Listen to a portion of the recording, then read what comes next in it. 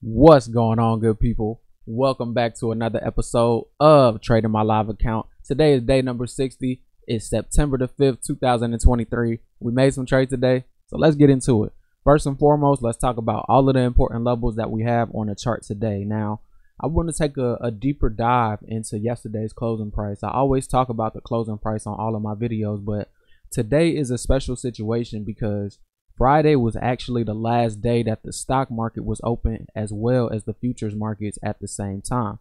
But because yesterday was Monday and it was Labor Day, the stock market, the actual cash index, was closed, but the futures markets were still open. So the futures went until 1 o'clock and they had a early close. They usually close at like 5 o'clock, but they closed at 1 instead. So let's just talk about futures and what they represent, because even though this is a chart, it is actually something tangible behind it, and it's important to understand that on days like this. So when it comes to the futures market is a derivative of the actual cash market index. So the value for the futures contract is directly derived from the value of the cash market index for the stock market. So if the stock market is closed, then the value that the futures represent when they close at the end of that session isn't necessarily as valuable as it would be if both the stock market and the futures market were open at that time and we closed the market at 4 o'clock like we usually do. So in scenarios like these, what I've learned is that not only do you go ahead and chart up the closing price from the day before the holiday, but you also chart up the closing price from the session where it was a holiday, and you kind of let the market tell you which one of those is going to be the most important. So today was actually a situation where both of those were important. So the level up here, the purple line at 34,890, that represents the closing price from Friday. This yellow line down here at 34,000, I want to call it 813 or 815, I think. This represents yesterday's closing price on Monday from the Labor Day holiday.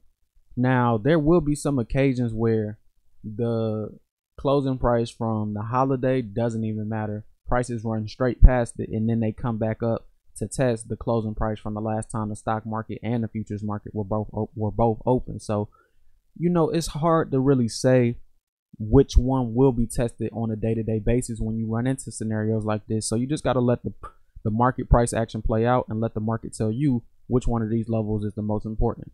So with that out of the way, let's go ahead and get into the trades that we made today, because I ended up using the closing price from Monday as an actual entry point for my trade on trade number 1. So when we opened the market at 9:30, we saw that prices kind of made a double top up here. We created a lower high, and from that point forward, we sold off pretty strongly, and we started to create lower lows, lower highs all the way down until we got to yesterday's closing price. Now, once we got to YCP, we made a pretty nice move back up to retest a previous level of support, which is what the market should do.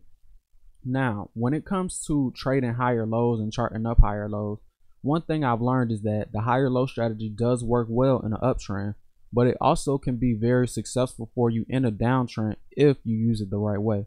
Now, when you're in a downtrend, you don't want to look to go long based off of prices coming back to retest a support level of a higher low.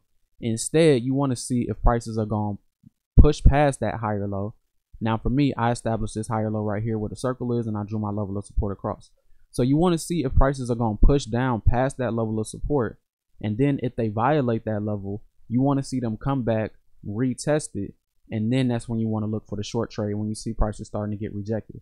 And it also helps because this level that used to be a previous swing low, which will act as support, should now act as resistance now that prices have actually broken through it. So that was pretty much the concept that I was using when I took trade 1. So if we read the notes, it says, I went short here during the downtrend as prices came back to retest a previous swing low. This level was also YCP, yesterday's closing price. So once I got into that trade, I just simply took it back down to my scalp target. I was aiming for this level down here where we established the swing low from before.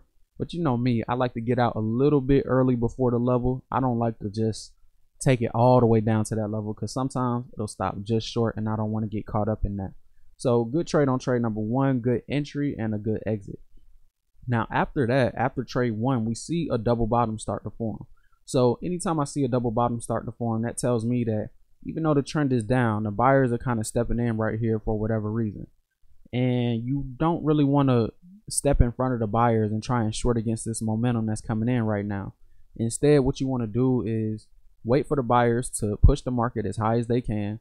And then when the selling resumes, if you want to get back in, then you can. But if the buying starts to continue and you start to see signs that tell you that the buyers want to push the market even higher, you could also flip your bias and think about going long. And that's pretty much what I was trying to do at trade number 2. So once we saw the double bottom, we then saw prices push back up, create a higher low. So once I see a double bottom and a higher low, especially when it comes close to yesterday's closing price, that's telling me that for whatever reason, the buyers have stepped into the market right now. So once I see that higher low get formed, that's when I start to bring over the concept that I use from the higher low strategy. So you wait for the prices to come back into your level of support, and then you go long as they do, and you look to take it back up either to your scalp target or to whatever major level of resistance is above. So for me, that level of resistance above was around 831, right where we established a previous swing low on the way down a little bit earlier. So I actually wanted to talk about double bottoms because it's been a minute since we actually had a chance to discuss what a double bottom is and some of the better ways to trade it. So let's go over that really quick. So this is a double bottom that occurred on September 1st this year. So notice how the market opened at 930 right here where we have our yellow dotted line. So we had a move up, sold off pretty hard, but came back into a level of support, this zone down here, that had been holding up since the pre-market. So we saw one touch, came back down, saw a second touch. So right there, our double bottom gets established. So no matter how strong the downtrend might be, once you see that double bottom, I like to start looking for a higher low to get formed somewhere within the immediate future. So we see prices push up and they pulled all the way back, but they did eventually create the higher low that we were looking for at around 950. So the double bottom formed at 940, and then 10 minutes later, well, 10 candles later, technically, you got the higher low. So once you see that higher low, that's when you start to use the concepts from the higher low strategy.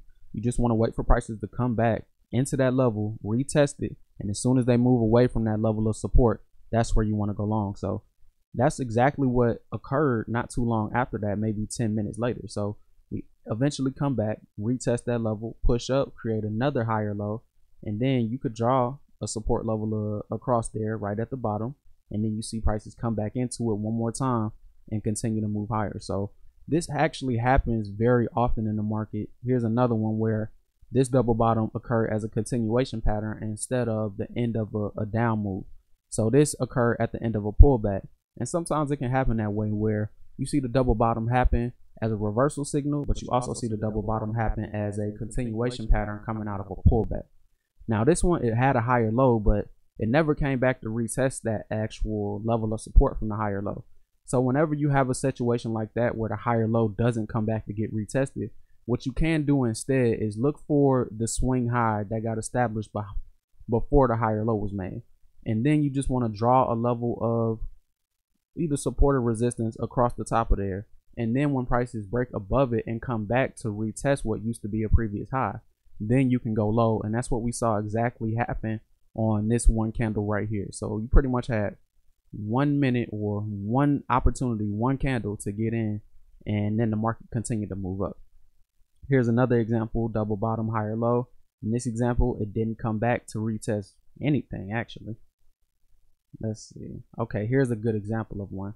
So this double bottom had a higher low that got formed right here. We pushed up a little bit, came back, retested it, and as soon as prices come back to retest support, that's when you go, that's where you go long. So that's pretty much the concept and the mindset that I use to trade double bottoms when I see them. And you know, today was actually a good day to, you know, take that pattern. But one thing that I would say, hold on, let me go back to today's chart. So one thing that I would say is that sometimes when you see the double bottom and higher low form, it could lead to a reversal that pushes prices higher for the rest of the day. But it could also just lead to a simple pullback that pushes prices higher to a major level of resistance, and then the sellers step back in and continue the downtrend. And that's exactly what happened today. We had a scenario where the double bottom and higher low setup really just led to a minor pullback, but a tradable minor pullback that you could have made profit on, like I did on trade 2. But always remember, like, it's two ways for it to happen. It can either be a reversal or a continuation pattern. So you don't want to get confused on those mindsets, because if you have a mindset where you believe that it's a reversal and that it could, maybe, let's say you thought it would come back up to Friday's closing price at 890.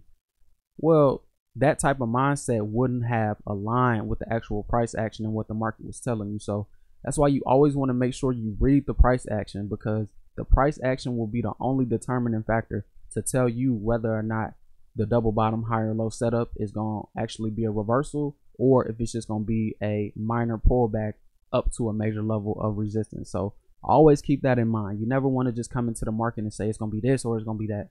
Let the market tell you what it wants to do. And I think, trying to think about if I have anything else. I feel like I do, but I'm not sure. But yeah, okay, that's pretty much all I got. You know, I feel like today overall was a decent day. You know, I came in with a mindset of abundance, and I think that's really a key factor to come into the market with, because sometimes I come into the market and I see a trade that I might not be sure about, but I feel like this is the best opportunity that I might have for a long time. So I just force myself to take it, even though it doesn't necessarily seem or feel all the way correct or all the way right. So when I have a mindset of abundance, instead, my thinking goes along the lines of, okay, I see the trade that's forming. It's not giving me everything that I want, but I know it's going to be opportunity all day. Opportunity will be abundant. So it doesn't make sense for me to just jump at this trade if I know that it's a lot of better opportunities that's coming later on down the line. So whenever I think like that, that's when I have my best days. So I want to come into the market and try and use that mindset all the time, and just remember that, hey, if your setup doesn't look as perfect as you want it to look, don't take it. But if you get exactly what you're looking for, go ahead and enter the market, take that risk, and hopefully you come away with profits after you studied the setup that you have. So that's really important, having a mindset of abundance. So going into tonight's back testing session, I just want to practice very well. So I want to be able to come into the session with the right mindset, look for my specific setups, and only trade when I see those. If I don't see those, I don't want to trade. And what I'm actually going to do, I will start actually uploading my practice sessions, because I feel like ever since I started uploading my live trading sessions and doing my trade reviews online, it's giving me more of a sense of accountability, because I know it's other people out there watching me. So it's not just me that needs me to be accountable, it's the world that needs me to be accountable. And my trading has definitely got better since I've actually started sharing a lot more. So now I'm going to start sharing my practice sessions, because I believe that practicing the right way will lead to the results that you want when you actually trade the live chart. So I feel like if I put my practice sessions online, I'll have more accountability, I'll practice better, and therefore I'll be a better trader. So look out for that a little bit later on. It should either be coming either this afternoon or sometime this tonight. So keep your eye out for that. And if you missed today's live session, make sure you go ahead and check that out. It's in the playlist for my trading my scalping strategy. Check that out if you haven't. And for the most part, you guys, that's all I got. I hope you learned a lot about double bottoms and the higher low setups and how you can use those, and also how it can either turn out to be a reversal or a continuation pattern, and you need to let the market tell you which one it is. So I hope you learned a lot about that today, because I know that I certainly did. I'll be back tomorrow, September 6th, somewhere between 9:30 a.m. and 9:40 p.m. But until then, you guys, study hard and take it easy.